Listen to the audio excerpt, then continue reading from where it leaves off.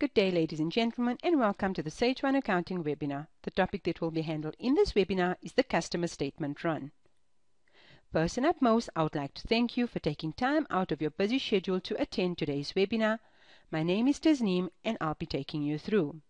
The customer statement run allows you to create and distribute your customer statements. This is a monthly task. The method of distribution depends on your customer settings. Some customers want their statements printed, email, or both, and some customers do not require a statement at all. In your customer master files, under your customer menu, add a customer, you have the option to choose how you wish to distribute your statement. If you would be distributing via email, ensure that the email address added to their master file is correct. Once you have done so, when customers choose to have their statements emailed, it will then pull through the master file. Under your customers, reports, your customer statement run, and the following window will be displayed.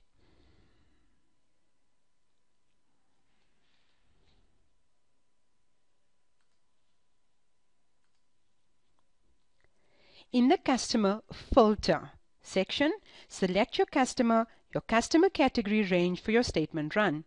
Select whether you would like to include active or inactive customers as well as, or alternatively, both.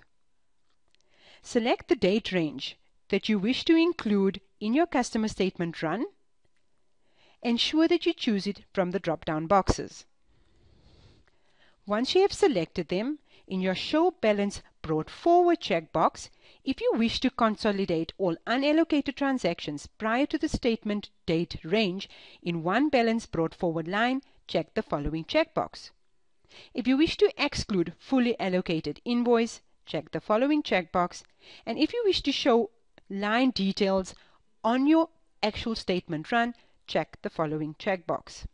You do have the option to exclude customers with a zero or negative balance, alternatively, customers that have a balance less than a particular amount. Once you have done so, click on Next, and the following window will appear.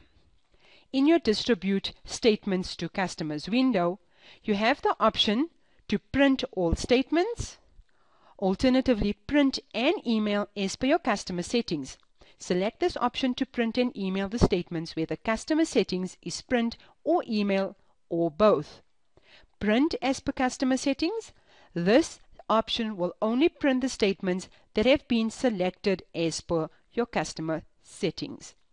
Or email as per customer settings. It will only select the customers that have chose to have their statements emailed.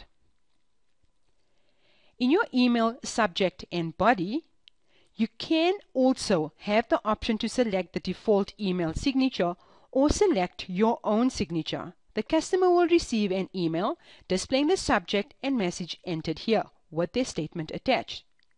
Check the CC box if you wish to email a copy of the statement to yourself or another recipient.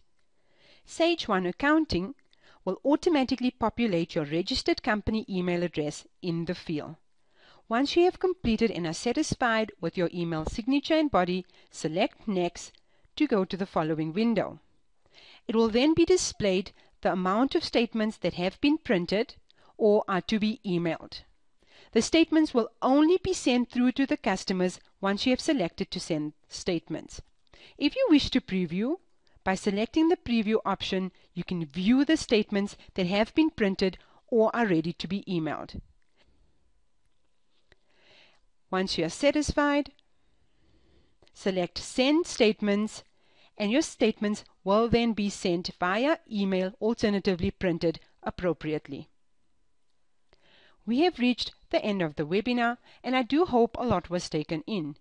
Please feel free to join me on another future webinar.